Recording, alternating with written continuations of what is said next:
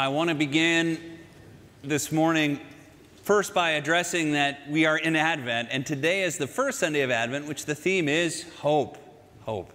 We need hope, right? We need to have hope in life.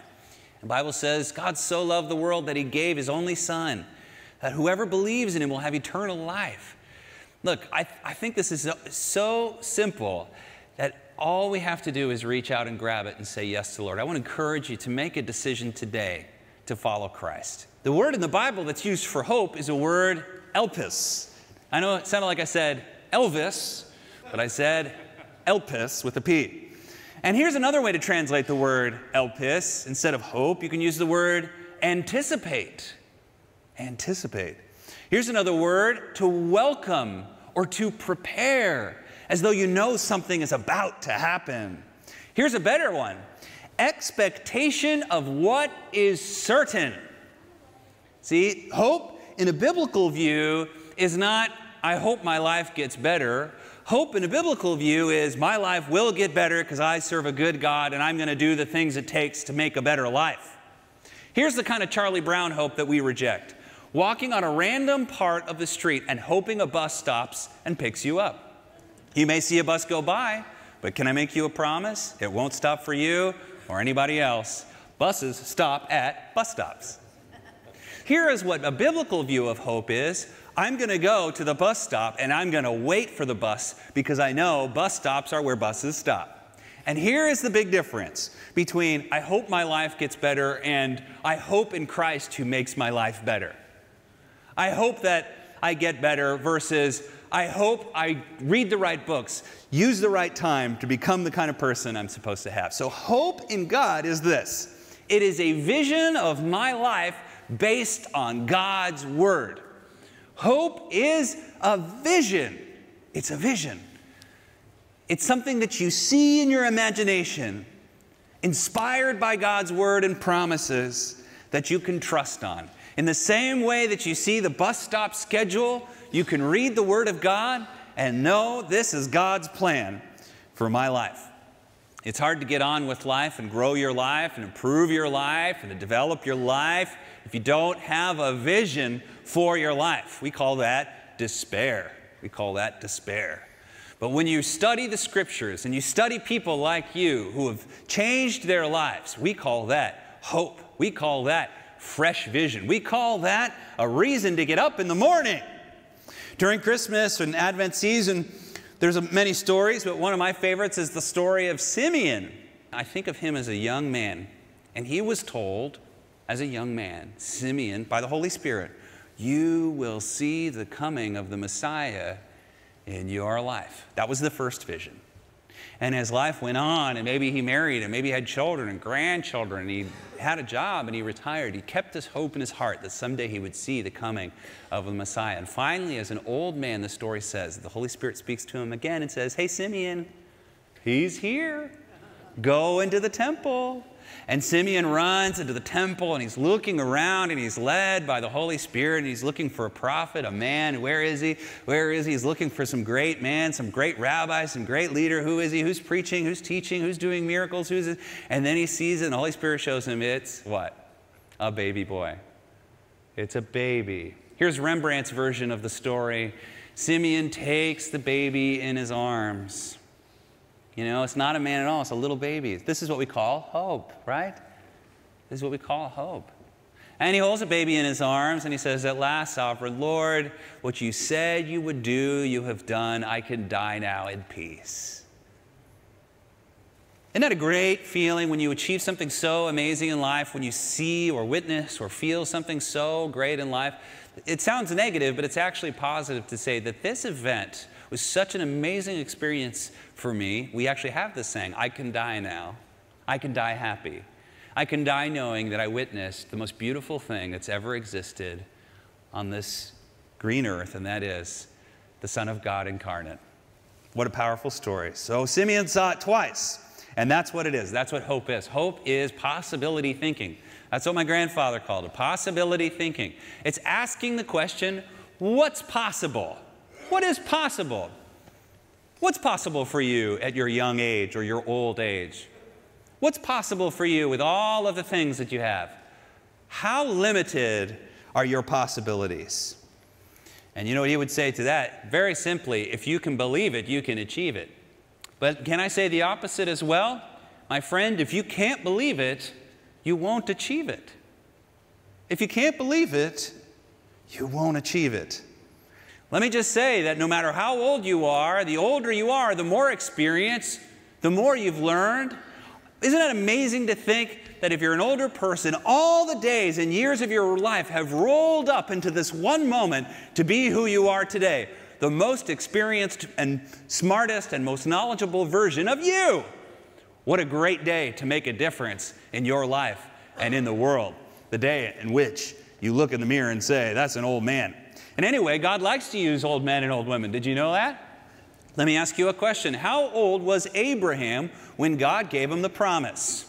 He was 75. Now today that's not so old, but in those days, in the Bronze Age, 75 was an old man. And he was promised at 75 years old that he would sire a child and he would be the father of what? Many nations. Wow, at 75? And so you think, well, you give a promise like that to a 75-year-old, God better hurry up. Better hurry up, right? He doesn't have much time before he's going to have this child and rear him in a dangerous world. But God didn't hurry up. God went at God's pace. What was God's pace? Do you remember how old Abraham was when he had a child? He was 100 years old. He was 100 years old. God made a promise to Abraham at 75. Abraham had to wait 25 years to see the promise fulfilled. No better day than today to work on you and become who you're called to be. So many young people today also don't have any hope. They don't have any vision for their life. How many young people today say things like, well, how can I succeed in a world where real estate prices are so high, or where I can't find a good man or a good woman, or everything is systemically this and that, or everything is unfair, or the system is broken down, etc., etc. And can I just tell you, this will always be a thing that some young people say. Those of you who consider yourselves older by a show of hands, when you were young, did people when they were young say things like that? If the answer is yes, raise your hand. You see, my friend, spring always follows winter. Summer always follows spring. Fall always follows summer. And winter always follows fall. I think I got that right. Things, in some ways, never change. Here's what will never change. There will always be problems in government. There will always be price problems. There will always be people problems. There will always be negative relatives. There will always be unfairness. But things in life will not change for you until you change. If you want a new life, you need to become a new person. And if you have achieved that life, never stop. Don't rest on your laurels. That's also a despairing life. If you've already succeeded and you've crossed a finish line, it's time to get a new dream. It's time to get a new goal that challenges you. It's time to develop into who you're called to be. Here's what's certain. If you change, your life will change. That I know. Here's what's also certain. If all the other outside things that you want to improve, improved, you will not change unless you've changed in here. It has to happen here and here. And it takes effort and it takes commitment, and you can do it. My friend, do not sleepwalk through your life. Don't sleepwalk through your life. We know what sleepwalking is. Maybe you have a kid who sleepwalked. I don't know how to pronounce it as sleepwalked. That sounds wrong. I sleepwalked.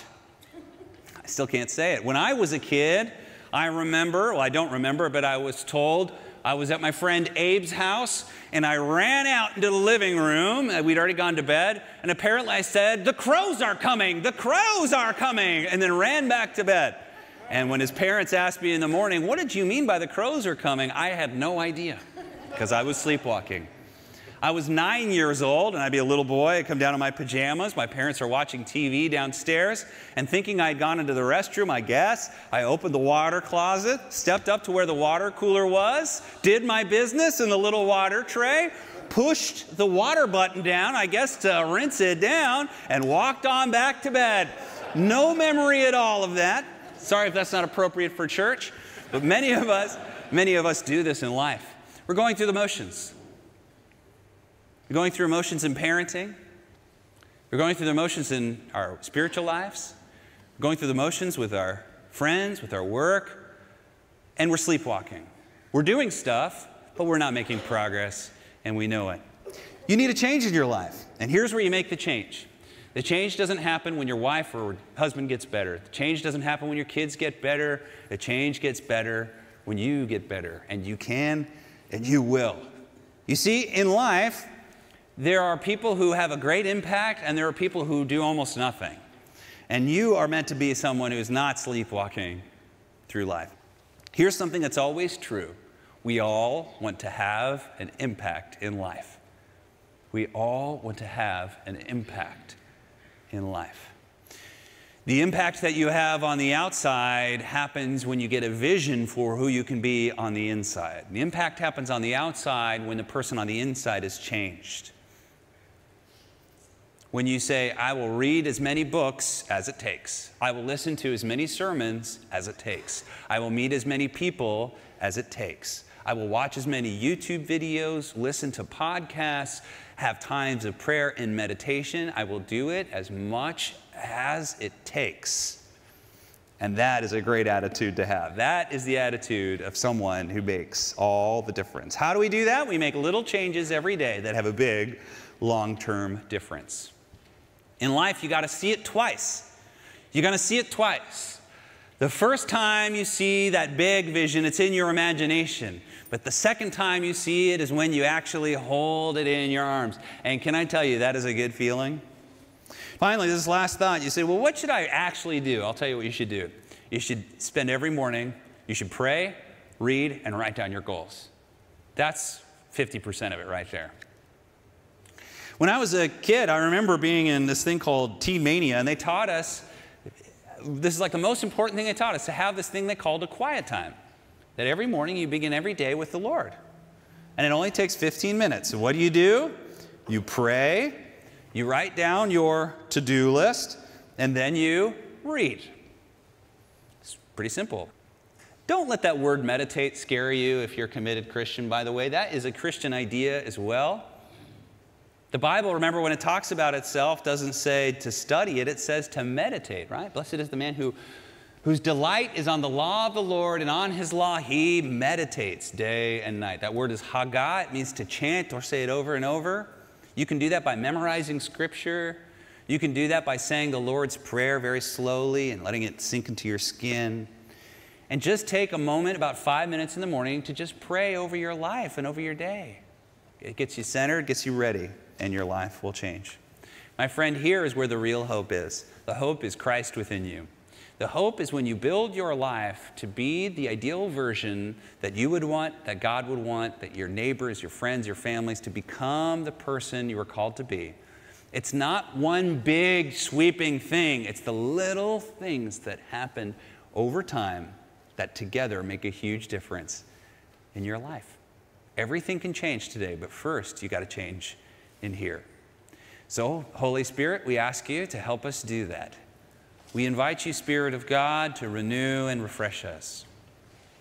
There are some in here, under the sound of my voice, who find themselves in spiritual bondage.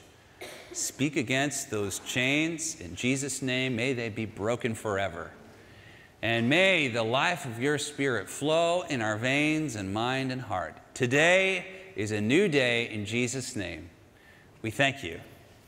Amen. And now may the Lord bless you and keep you. The Lord make his face to shine upon you and be gracious unto you. The Lord lift his countenance upon you and give you his peace. In the name of the Father and of the Son and of the Holy Spirit. Amen. Vrienden, welkom bij het YouTube-kanaal van Hour of Power. Hier vind je de interviews die ik mag hebben, inspirerende toespraken van Bobby Schuller en de muziek uit onze uitzendingen. En ik hoop dat de gesprekken die ik mag voeren met bekende en onbekende Nederlanders je ook zullen bemoedigen. Nou, ik nodig je uit om de abonneerknop in te drukken op het YouTube-kanaal en zo met ons in contact te blijven. Tot ziens bij Hour of Power via YouTube.